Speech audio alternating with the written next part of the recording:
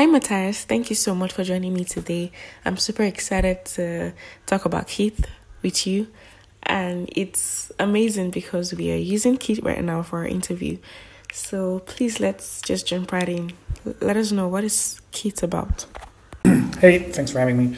So Keet is a fully peer-to-peer distributed chat and communications app where you can chat with your friends, coworkers, family, do calls like we're doing now, share files, all kinds of stuff, pictures, all fully peer-to-peer, no servers, peers connecting directly with each other, end-to-end encrypted, completely private.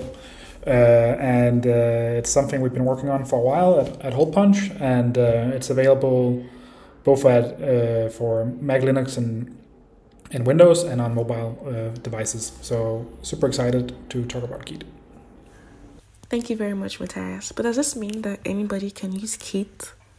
Yeah, it's an app for everybody. We try to always, when we make peer-to-peer apps, focus on making great and simple UX for users to use. And I think Keet is a really good example of that. And that's also in general the feedback we get, that it's pretty intuitive and doesn't try to be a technical product, even though it's obviously very technical underneath with the peer-to-peerness. So it's one of the really cool features about it, and I think that's also what excites a lot of users. But how is this project funded, or what are the plans to sustain this project as you go forward?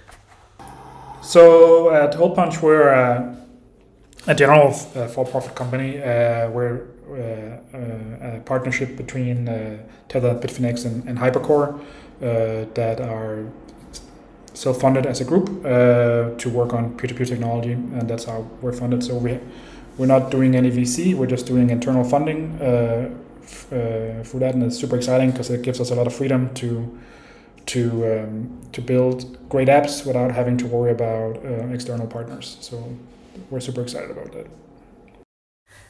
That's really beautiful. But how is Keet using Hypercore Protocol or P2P? Can you break that down for us? Yeah, so at Holepunch, we actually maintain and build the Hypercore stack in general. So we're always pushing the limits of peer-to-peer technology and always improving it and making it better. Everything you do in Keet is based on Hypercores. So every time you chat or collaborate, that data is put into Hypercores, and that's how the data structures that make up Keet are built. You're querying those things when you access them. So it's Hypercore all the way down, and all the connectivity in the apps are through Hyperswarm and more. And we actually launched a big documentation site recently for Hypercore and the whole stack at docs.holepunch.to, and I would suggest you go check that out to stay up to date with all the latest and greatest improvements.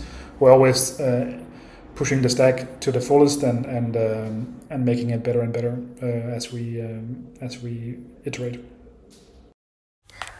So are all parts of Keet open sourced?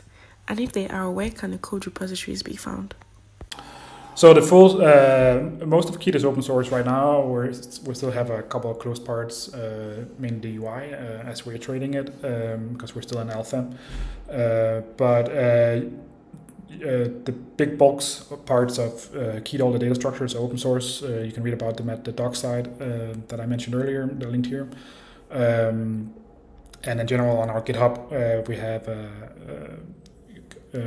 github.com/holepunch2. That's where we keep all our stuff. I think there's like 200-300 repos already about both Hypercore and Keet stuff. So like 95% of Keet is open source and always will be. And we like to move fast, and that means that we're changing a lot of things. So we tend to only open source things when we have fully documented, fully stable things, so it's easy for people to consume. So that's kind of like our philosophy at Holepunch. I absolutely love the fact that you're making so many opportunities for people to contribute to this project one way or the other. But what are your plans for Keet in the next year or the next month? What are your goals? Thanks. Yeah. So right now we're doing a pretty big iteration of the Keet internals that we're going to be releasing in a couple of weeks, I think. in the preview version, where we're unlocking this thing we call big rooms that allow you to run rooms with thousands of people. Super exciting for us, obviously, and also for users to run big social groups if they want, or just do big calls. Very, very excited to roll that out. It's going to roll out on desktop and mobile. And then in parallel with that, we're doing a big push to enable something we call blind mirroring, which means that users can mirror each other's rooms without being in the room. Right now, only people in your room are mirroring the data in the room if they want to. But we're unlocking a feature where other people on the network can also mirror your room, obviously fully encrypted, so nobody can see anything, but to help you keep it online. So those two things are coming up, and they're super exciting because that's like big parts of usage for us, and also for unlocking everyday usage for people without thinking about technical stuff.